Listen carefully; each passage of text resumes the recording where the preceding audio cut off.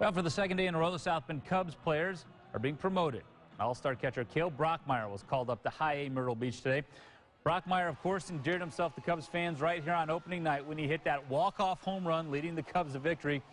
And that also turned out to be a precursor of things to come. Brockmeyer was leading the team with 5 home runs at the time of his promotion. At High-A, he will reunite with several of his former teammates, including pitchers Jeremy Noel and David Garner of Niles, both of whom were called up yesterday.